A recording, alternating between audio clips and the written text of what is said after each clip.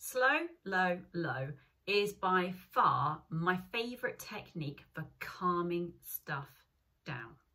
This is about if you are trying to take control of a situation, perhaps you are working with or caring for a child or an adult who is anxious or angry, and we need to bring things back down to a point of peace and calm.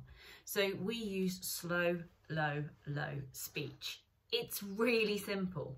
We slow down the pace of our speech, slow it down. We lower the volume and we lower the pitch. So we speak with a deeper voice. Slow down the pace, lower the volume, lower the pitch. Now, the reason we do this is because if we're angry or anxious, we tend to speak very, very fast and quite shrill and very quickly. And we're trying to do the opposite.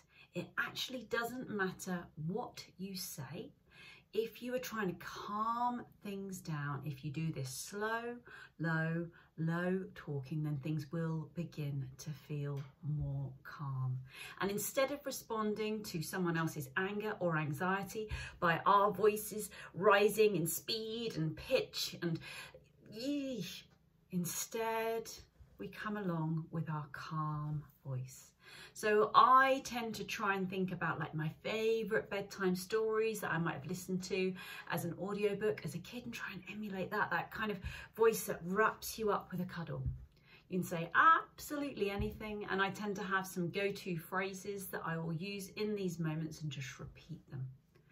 But whatever you say, if you say it slow, low, low, then you convey calm, you convey control, and you help to take control of the situation and bring things to a slightly better point. Good luck. Hope you found that strategy helpful. It's one I've shared so many times, and I was asked if I could do a specific video on it, so here you go.